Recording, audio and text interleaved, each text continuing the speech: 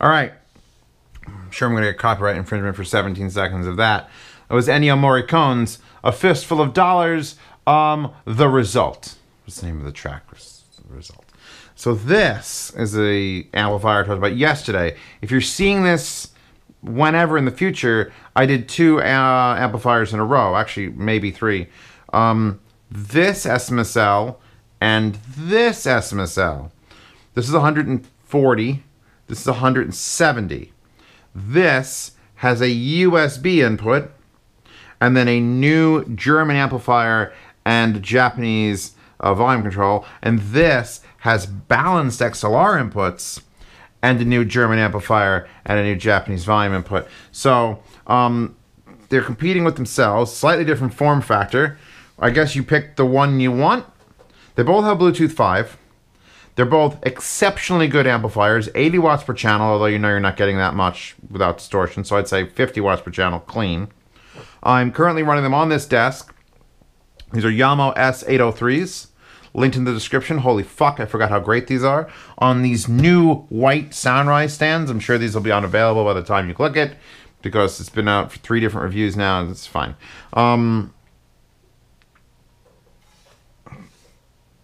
I enjoy doing that way too much. So, last episode, I talked about this, and I talked about how this blew my fucking mind, and how clean it is, and holy shit, the separation. And now I'm going to talk about this, and how it's blowing my mind, and how clean it is, and how the separation, except where I was getting off to the fact that this was running off the Geshelli Labs Enog. Geshelli Labs Enog is a very good DAC, and this black box here, this is a topping D90, which, linked in the description, slightly more expensive DAC. Not necessarily cleaner, just more feature-filled, and oh fuck. So now that we have this new German amplification technology powered with Japanese fucking mad science volume controls to make it cleaner and more efficient and all these other things, what happens when we feed it this sort of signal? Well, I actually have RCAs coming from the Geshelli Labs, just like I did on that one last episode. And I have the XLRs coming from this, and I can switch between them. The volume discrepancy is pretty severe. It's like a solid 10 decibels. In fact, where am I? Can I just switch this? Okay, hold on. There's a menu. There's also remotes. I'm trying to get this confused because the topping remote for that DAC and this remote, okay, stay. All right, input, which is this power, mute, volume up, volume down, nothing, menu, actually select, then back and forth, then input, then function, runs in between direct. This unit had several different, like arcock and soft and clear, all different EQs. This has direct, SBDB, which is their proprietary, like, it's basically their loudness, their version of loudness. And then tone, because there are bass and treble tone controls in this. And that's it. No EQs. I'm actually going to give it a point for not having arcock. You get 1 point over that.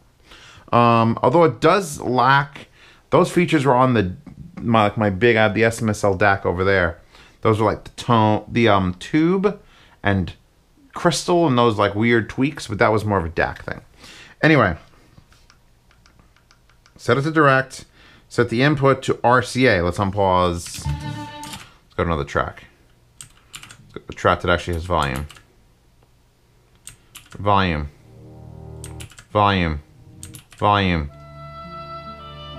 Alright, Frank Sinatra, it was a very good year. You could hear it's playing at a very gentle tone. If I swap that from RCA to XLR, it is significantly louder, like fucking-nificantly louder. Now that is 2 parts. Either the voltage coming out of the topping is just insanely too high. Now I have it set to zeros. I can lower the output voltage of this DAC, and I'm probably going to, because it's too much. I'm gonna take it down. Oh my god! By the way, this is the first time I'm hooking up this DAC, so it's sort of like the beginning of testing. That is insanely too fast, that volume. Did anyone see that? I'm gonna manually chucked this fucker down 6 decibels. Because you don't want to overvoltage an amp. An amp could be the cleanest thing on earth. And it expects 2 1/4 volts, or in this case, 6 volts. And it's just sitting there waiting for it. And all of a sudden it gets like 9.5, and it's like, my hand's on fire. Why do you sound so shitty? Because it's killing me, help. And it doesn't matter if you lower the volume. If the voltage is too much coming out of a DAC, you can distort your amplifiers. So I'm going to lower that 6 dB, and then we're going to unpause this, because... When I was 17... Oh. I would love to listen to music on these videos, but I really can't. Like, I would love to just sit here and just moan to Frank Sinatra being like, right here. That's the balance difference. That's the... Like, as much as the separation and clarity improved going from the Cana with its internal DAC to this monster with that DAC, now take this monster with this DAC and this monster with the same thing, and we're just 3% more. 3. Is it noticeable? I think if you bought this and didn't change the DAC and bought this and didn't change the DAC, you'd never notice. You'd never notice.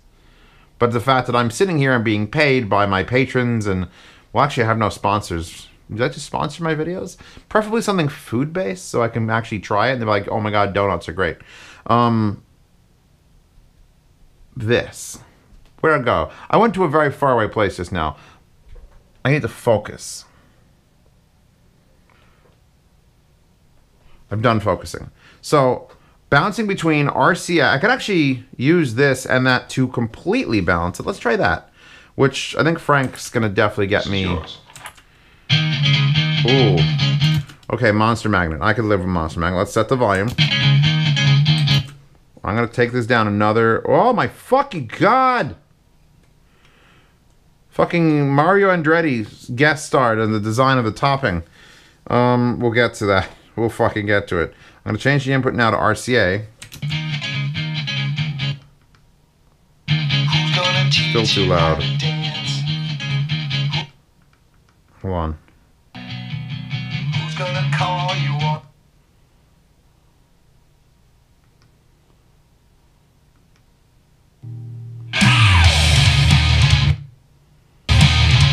Actually, you know what? I don't have that Geshelli Lab on max mode, I don't think.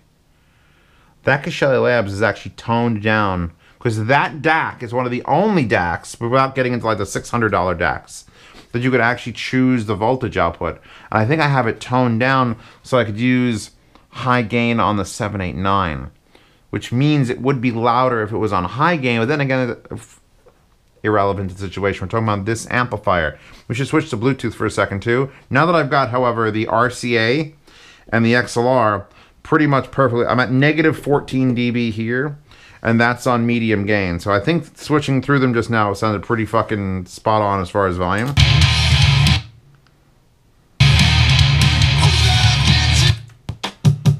Let's get to a song. I'm going to get to a song that has what I would call quality. No. Oh yeah, Michael Jackson, Heaven Can Wait. He's dead, by the way. So it's ironic. Everything's ironic now.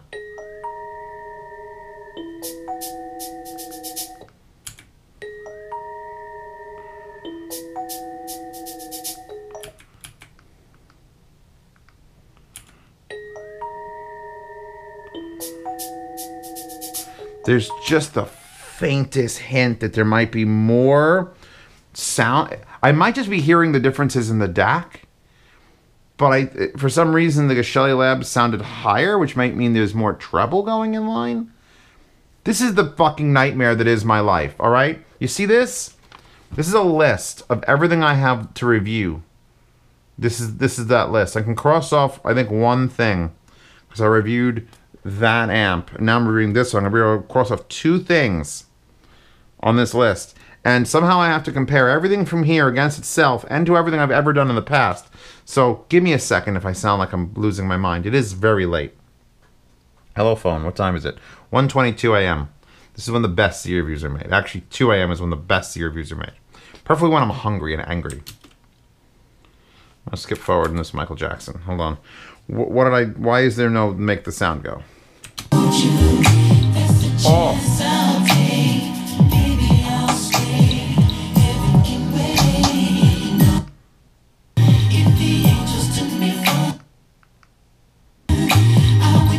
Yeah, is a little bit of a difference, XLR versus RCA. Is it worth pursuing this one instead of this one to get that? Only if your situation is required. Only if everything in your stack is balanced, by all means, get this one. It's more money, and it's more of a common form factor. This is still a brick. Putting a brick places sounds like fun. It probably is. It doesn't take up most space. Fit under a monitor if you're doing a desk setup like this. Just tuck it away. This is lower, however. You're literally picking, do you want long fat boy or short flat boy? That's there you go. They use the exact same power brick, so I know delivering the same power. 24 volts, 6.75 amps, I believe. We should look at the back of this one, even though it's going to be a nightmare. There's not much. Here's your power input. Your 5-way binding post. You can use regular speaker wire. I highly recommend these micas. I'll link to them. Not 100% sure if you can get the 6-footers anymore. They seem to be running out. There's 12-footers, and scissors exist. But then you have non-fucking good wires. Here's your antenna, which you need to have on for it to function. Here is your XLR inputs. Here's your RCA inputs. The end. No digital inputs at all, except for the Bluetooth. Which is strange, because that means that there has to be a DAC inside to convert digital to analog, because Bluetooth is digital. So there's a DAC, but only a Bluetooth DAC. So you know they're not spending a fuck ton of money on it.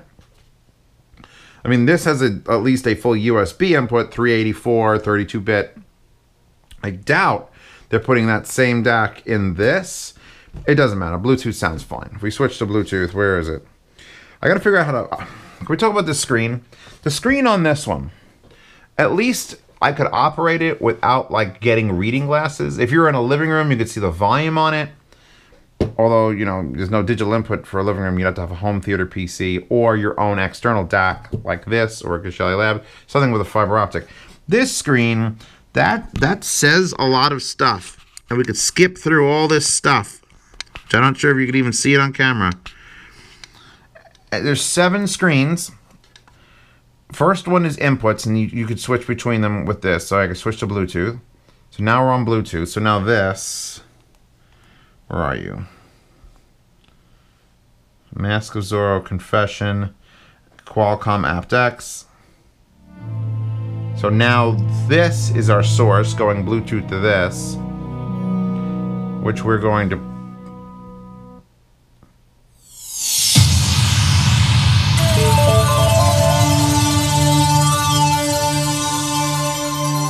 leave it up to ZEOS to have like weird weeb shit on his fucking thing. This is apparently the Toho Max Techno Red Rainbow Wings, the red, I don't know. It's very long. Code Phoenix Feet. 6 minutes. I definitely need to go get an old ratted out Volvo and Euro beat the shit out of it to this down like a tunnel. Alright, next track. See, more weeb shit, but classy weeb shit. This is the Scrido, My Lost Mind, and it's just like a fucking sad saxophone.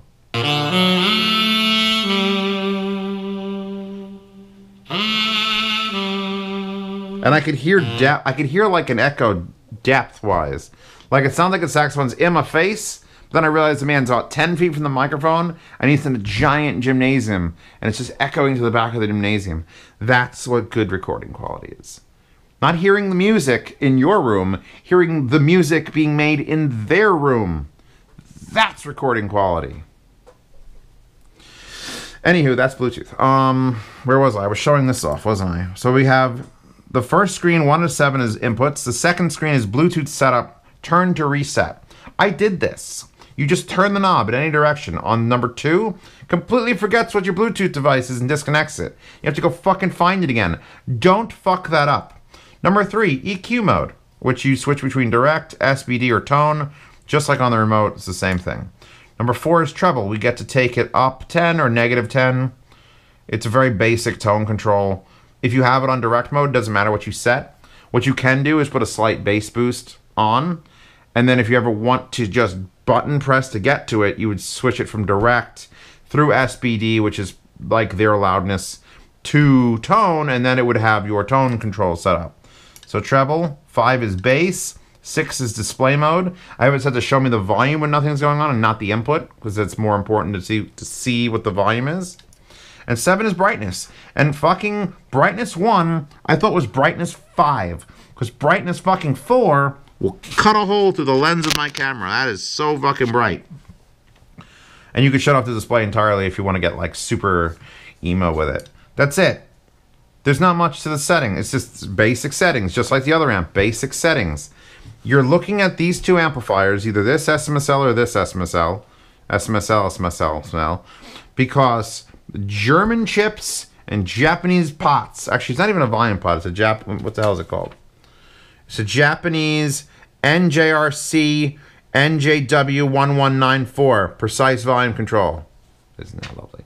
So with that and these new Class D German amps, I'm pretty fucking impressed. I mean, this is Bluetooth shit, and I'm ready to like walk out the room with how fucking good it sounds. Ooh.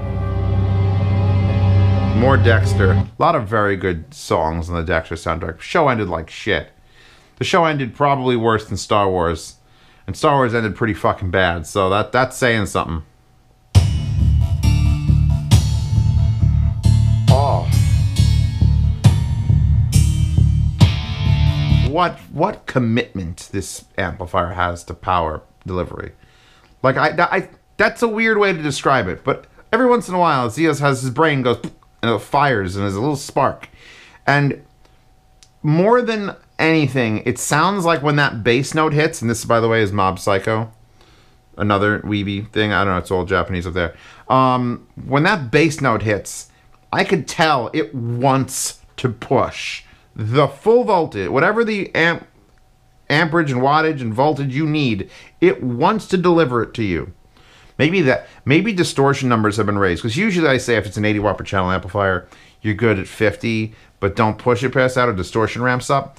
Maybe one of the benefits of these new amps is not just efficiency, but maybe instead of 50, you get 62 before that distortion kicks in.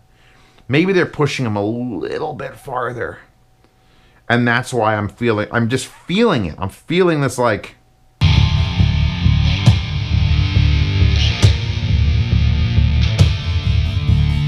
It's going to be real hard to recommend any other amplifier. The Topping PA3 is basically going to be like on hold for a bit.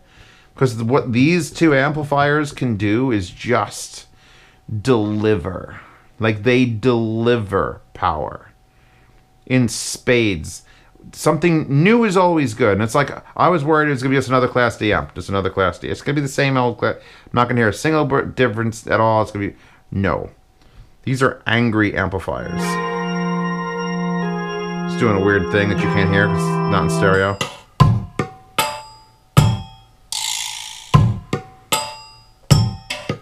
Dude, there's oh, I gotta pause this. I'm not gonna make it monetize any of these videos. Please join my Patreon or subscribe star.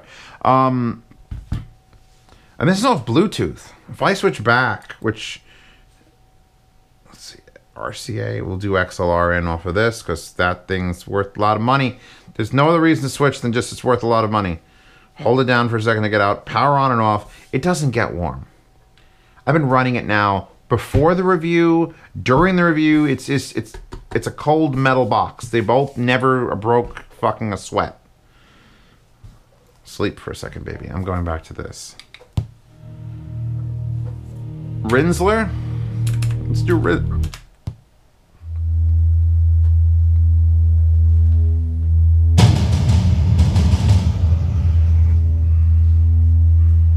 I don't want to, I'm pushing my luck.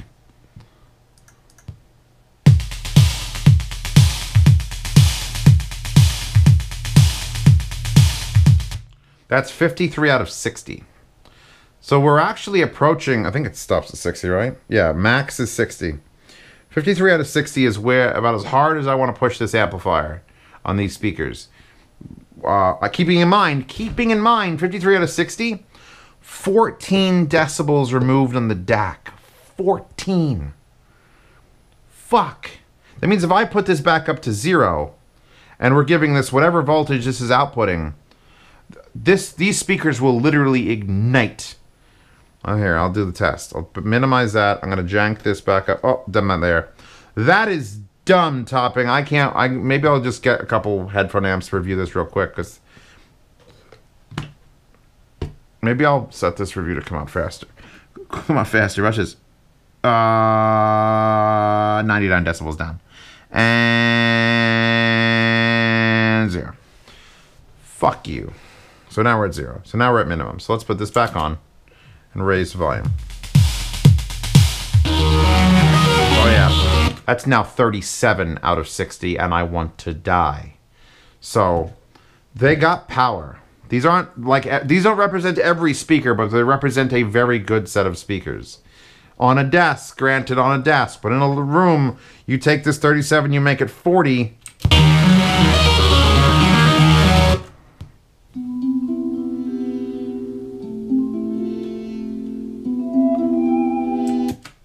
I said in the last episode, I'll say it again now, it's like I'm hearing the THX amplifier of speakers.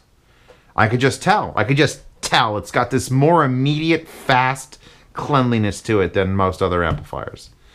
And I really would have to sit here with a topping PA3 to know if I even should recommend that anymore. That's dumb. This is dumb. You're dumb and you're dumb. You're dumb and have a USB DAC. You're dumb and have balanced inputs. Take your pick. They're both exceptional versions of the amplifier. The amplifier chip itself is what matters. Whatever they're talking about in here, the German Infineon NewTek Class D power amp chip with higher quality and efficiency. That one. German Infineons are just perfect.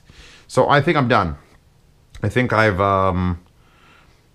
one of these will end up in a yard sale, because I don't need 2 of them. The question is, which one does Zeos desire more? I'm pretty sure I'm going to be keeping this one.